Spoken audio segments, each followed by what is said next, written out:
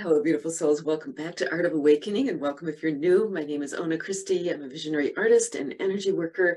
And in this video, we're going to be looking at the energies of the total solar eclipse coming up in April 2023 on the 19th and 20th, depending where you are in the world. It's a really powerful portal that we're moving into. So I'll be sharing what I'm receiving around that, as well as what we can do to assist in moving through this portal with grace and ease. Okay, so to begin, just a few words about eclipse energies in general. The solar eclipse is going to happen when the moon moves between the earth and the sun, which will obstruct our view of the sun, right? It blocks the light from coming to us. And so this is a really powerful time because what it does is it brings up the shadow. Okay, and so there's a lot of traditions that really warn against eclipses because it can bring up a lot of stuff, right? And blocking the light, but you can really see it as an illumination of shadow if you're approaching it in a way that is conscious, right? Because when we can't see something, that's when it's likely to be problematic. But sometimes blocking out the light it makes it actually easier to see what's in the shadows. For example, when I was in college, in my third year of college, I lived off campus, just off campus, right, in a college housing. And I had to walk from campus sometimes after dark, to this house that was kind of isolated, and the path was really well lit. But with the bright lights, I couldn't see what was past the lights and the shadows, right? And there was one night where the lights went out, and I found that I could actually see much, much better what was there, and I felt actually safer at that point when the light wasn't there. But of course not as safe as I felt during the day when the light was fully present. So sometimes getting into an eclipse season is a good time to just kind of sit back and allow the light to disappear for a while, and understanding that in seeing into the shadows, that's often when we can see things that we wouldn't in other periods of time. And that can ultimately, even though they may not be things that we want to see, it's just the knowledge of that being there lets you plan and act in ways that address whatever's there, okay? So this is a really interesting total solar eclipse. It's going to be visible in Southeast Asia, Australia, and parts of Antarctica, Indonesia. But even if you're in a place in the world where you're not going to be able to view the eclipse, you're still going to feel those energies, and you don't necessarily even have to view it. Some spiritual traditions say just to stay inside during those times. This particular eclipse is actually a really powerful one for a couple of reasons. One, because it's a total solar eclipse, right? So it's going to, for a period of time in certain parts of the world, block all the light. And in certain parts of its pathway, at certain times, it's going to appear as an annular solar eclipse, which is where the moon goes right in front of the sun, and you can see the whole ring of fire. So we're going to get that ring of fire effect and in this eclipse cycle. And then also it's in the fire sign of Aries, and it's the second new moon in Aries right now. Aries, of course, being this time of new beginnings, and the new moon also being the time of new beginnings, right? And this, as I explained in my April energies video, this is really the beginning of a great big new cycle that's going to take us through the next couple of years, right? It's a new cycle starting up. So what that means is that it's a really, really powerful portal, okay? It's ushering in something new. And so even though as an eclipse it may bring up some uncomfortable energies, these are probably energies that we're going to be then able to work with and work through over the next cycle. Okay, so what do we do with that? Well, I tuned into these energies and I asked my guidance. And so they gave me, I have an Akashic message. And then I also have this very kind of strange painting that's developing that also has information about this eclipse portal that we're in here. Okay, so let me start with the Akashic message. So here I asked to please explain the energies of the upcoming total solar eclipse, April 19th through 20th. Here's what they told me.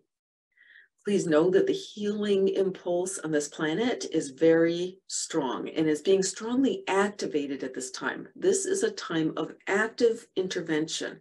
You can greatly assist by opening your minds to the possibility of receiving healing, by standing firm in your awareness that healing of the planet is not only possible, it is inevitable. Gaia has a very strong will to live. She has called for and is receiving a strong dose of uplifting light energy at this time. This is being channeled into her field primarily through those beings who are capable of holding and transmitting light, human and otherwise, including many of the plant and animal species on the planet at this time. Okay, so that's the first part of the message. I just want to comment on that, and then I'll give you, I think at the end of this video, they gave me another part of this message, which really will give us ideas on how we can actually move through this portal. Okay, so what they're saying is that we're receiving a lot of light energy right now, okay? And this eclipse is going to be assisting in activating that. And it feels to me, just kind of reading this over again, that it's like we've been receiving huge, huge amounts of light. And what the eclipse is doing is it's just kind of like, oh, we got this big light treatment, and it's sort of shutting off the light to assist us in integrating right now what we've just received over the past couple months, so that we can move into this next cycle with these energies a little bit more integrated, so that we can move in and utilize what we've just received, right? So that the healing can take place. So that's why it may be really important to lay low during this eclipse. And we'll get to that later when I get to their suggestions. Okay, and then the other thing is there was a lot of blue ray energy that I'm feeling coming in, and thunder beings, especially. The blue ray is the first ray of light, and it has a lot to do with like spiritual law and power, right? So will and power. Blue ray energy can be really, really intense, but it's also very, very protective. So if you think of Archangel Michael as being a very principal blue ray being, you get an idea of the kind of power that we're dealing with, and the kind of power that is being activated within us, right? If we're willing to receive this kind of light and those kind of light activations, you know, the blue ray within us, that's being activated right now, and that's what we're being asked to integrate at this time.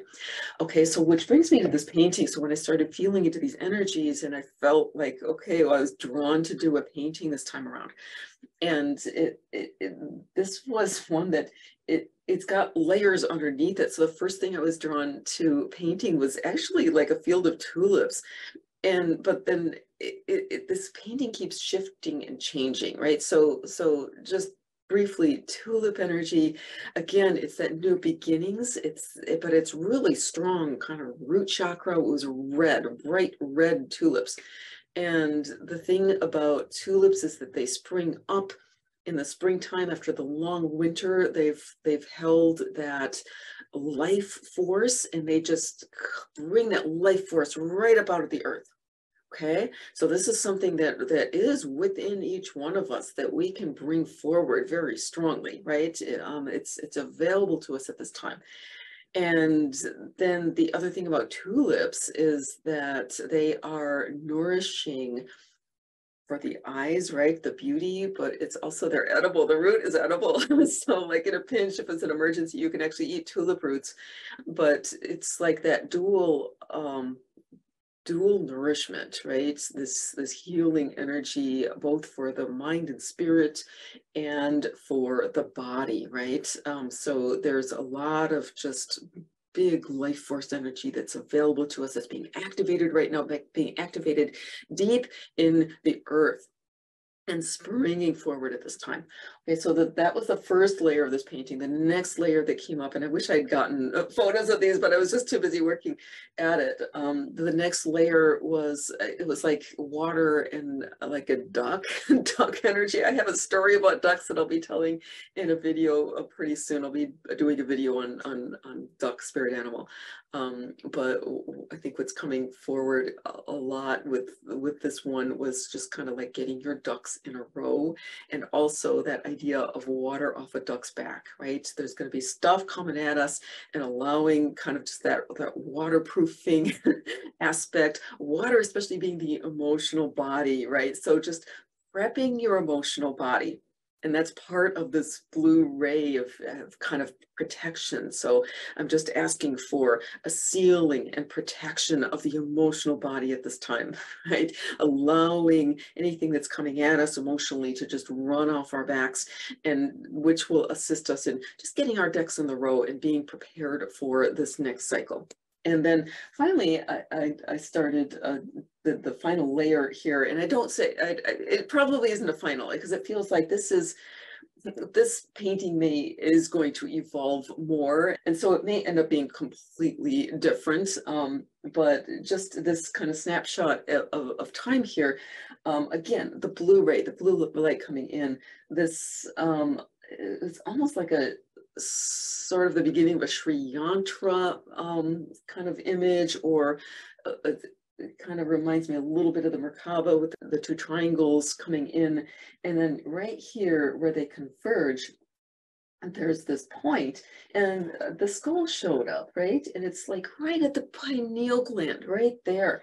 And it looks like there's a couple of skulls behind it, almost whispering in the ear. And it's sort of like, I feel like this is a really eerie image, and it's a little bit uncomfortable image. But it's no wonder, because that's what eclipse energy is about. It's about bringing stuff up that's uncomfortable, that we don't want to look at, and that may have been hidden, right? And so when I felt into this image and started conversing with it or dialoguing with the image itself, it was ancestor energy, really. Okay, so the skull, you know, those crystal skulls, right, that you can get in crystal shops and stuff. And I've I used to always feel like really there's some weird energy around them sometimes, right? And but what I'm really told is that they can be really vehicles of light, right? The skull is where we house a lot of just our ability to bring in the guiding intuition, right? So that's where the pineal gland is. It's where the pituitary gland is. It's like these kind of the master nervous system shows up in the skull, and it's also kind of our link to the ancestors is the skull, because when we think of ancestors, usually we are thinking about the skull, right? Those who have passed. And the skull is kind of this magical vessel, right, for communicating with ancestral energies. And these sometimes ancestral energies, it can carry dark energy, right? Because we're here in part to assist in healing the bloodlines and healing whatever has happened through the ancestors. And you know, us in this lifetime, we have this beautiful opportunity to assist in that, but we have to be able to communicate with those ancestral energies and be able to face whatever happened, right? And bring it to light. So that's a lot about what this energy portal is about right now. And so when I see this, I see that there's this kind of this blue ray, but there's also this really dark blue ray coming in and helping to illuminate whatever is dark about the ancestors. The blue ray right now is assisting in bringing that to light, right, in a powerful way. If we can keep our vibration high, then and keep ourselves really grounded, this eclipse may be a time where we can actually open up and listen and be aware or be given understanding about what may have happened in our past, in the far distant past, right? And to help to heal that. And so what I'm seeing is these dark skulls kind of whispering, they're actually relinquishing, they're giving up some of the deep dark secrets of the past that have been hidden, that need to come up into light. And so I think one thing that some of us may be called to do at this time is to really listen and open up, and it takes strength, okay, because there is darkness there and it's going to want to bring your vibration down. Okay, so really important is going to be, if you do feel like you're being called to receive some of this information about, you know, whatever your ancestry or the human past, right? It's really, really important to shield yourself in light, you know, before going in. Call on your angelic guidance, call on the light, call on whatever ascended masters, or, you know, just source light to hold you in light. And then you'll be able to, you know, receive these secrets, and in a way that that you can actually take, you know, and transmute whatever darkness and bring it to light in a way that will benefit all of us.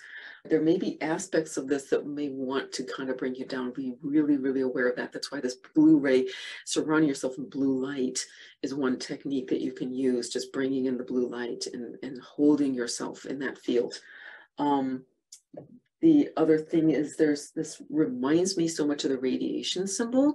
Okay, so again, powerful energies, and again, energies that could be like really, really destructive. But what I'm being given here is that we've got this light within us that's able to take and transmute these, right?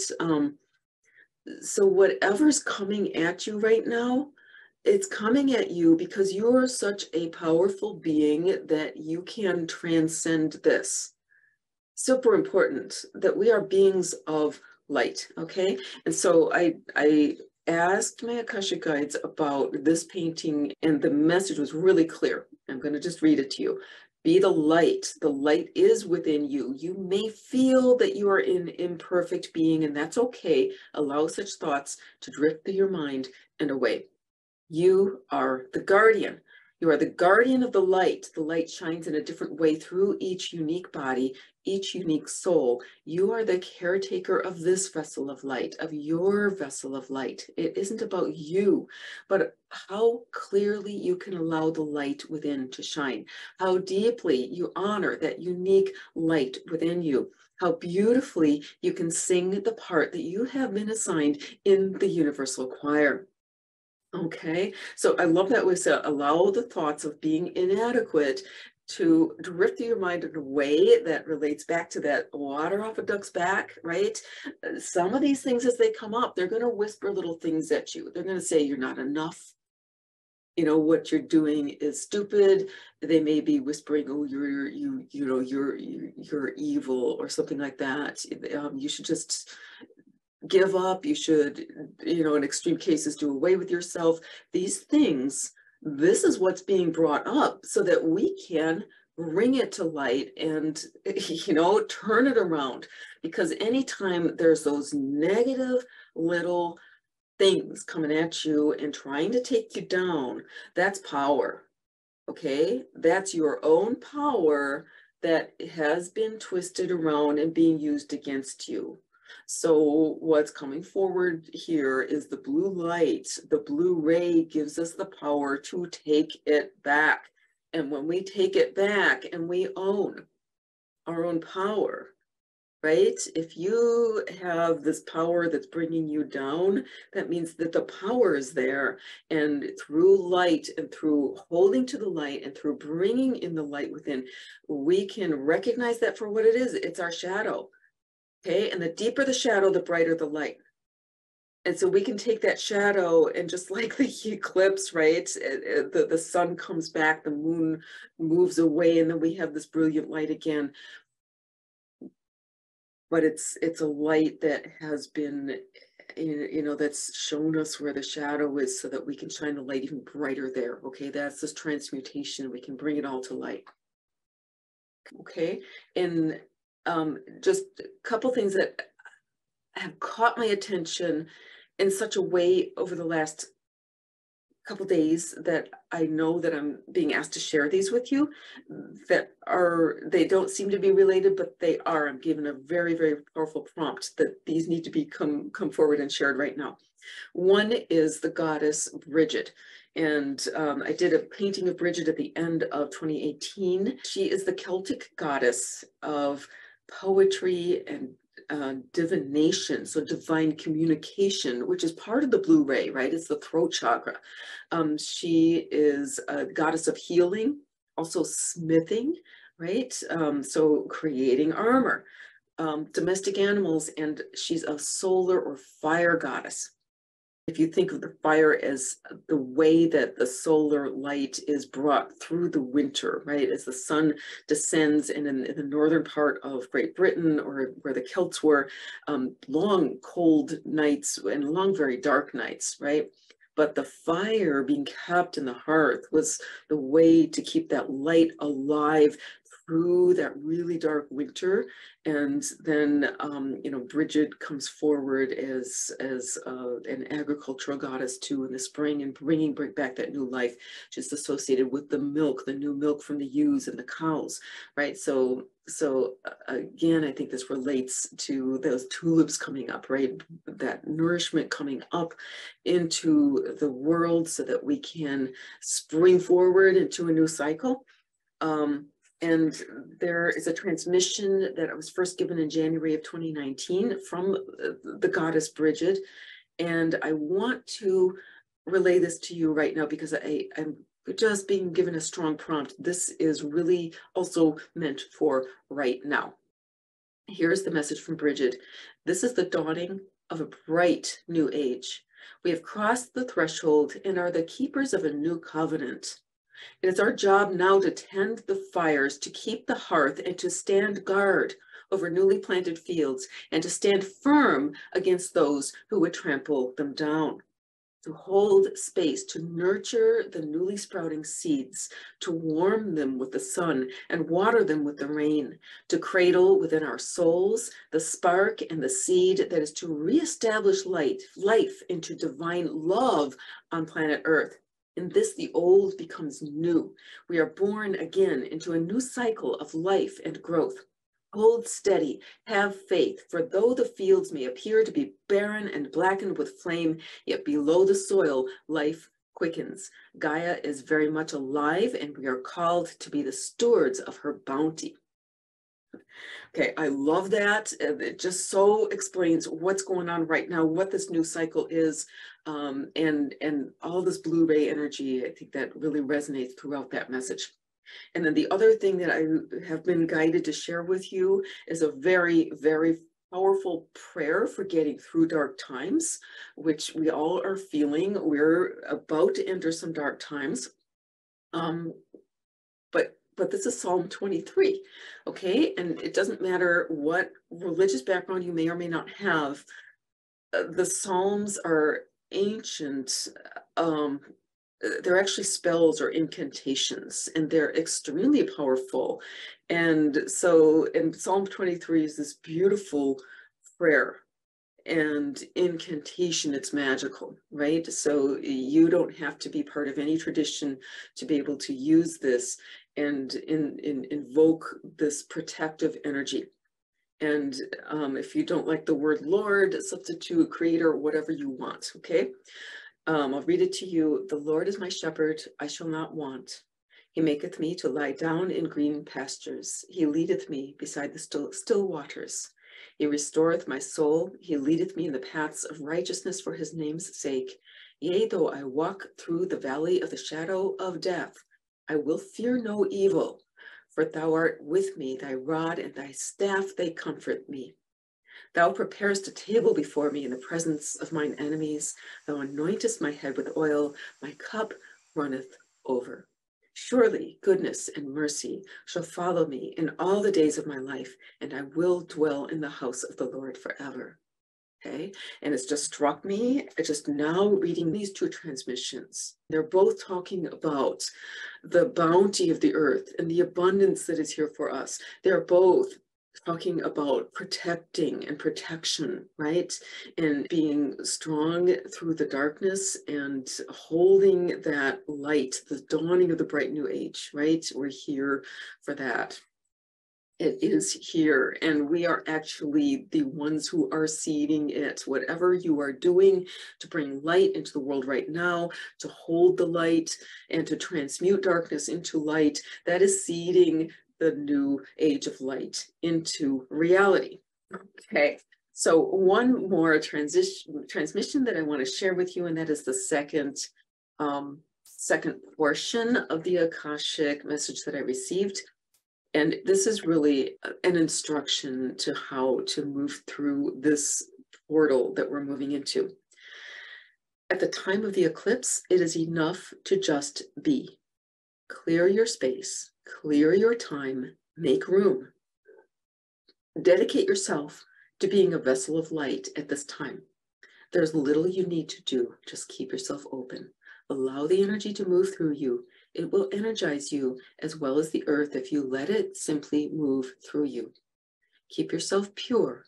Eat pure. Hold your mind on things that uplift you. Think positive thoughts on behalf of yourself and others. You are so loved. Okay, so again, that idea of like allow the energy to move through you, water off a duck's back, let it move through your mind, right? So dark stuff may be coming at us. Just remember, you are light, we are light. And whatever dark stuff, as it moves through us, we become kind of like, filters. It's like we become human dream catchers. But it's almost like the light, the blue light around us is the dream catcher. We're allowing the blue light to catch whatever darkness is coming through, and then we let our light shine through that, right? Relinquish whatever's dark, allow it to move through you, give it over to the blue light. The blue light will sanitize it. The blue light will, just help to transmute that. And that's part of what this is about, is whatever we're receiving from the ancestral realms that may be dark, allowing it to move through, allowing it to just kind of drift right through, and the pineal becomes this cleansing thing. Whatever dark is coming through and whatever light is there, it becomes amplified, right? And we become these seeds of light.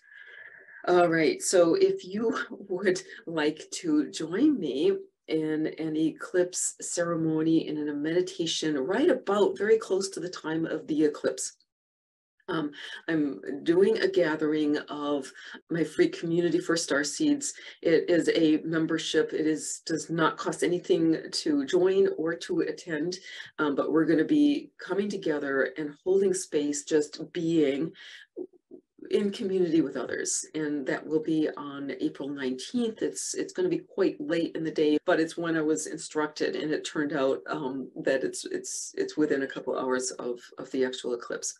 So I'm going to put the link to join that community in the description box, and also just want to let you know that all of my original paintings right now this month, including Goddess Bridget, are on sale, and that also a portion of everything that I offer, both through my store and with sessions, is going to support the United Pegasus Foundation this month.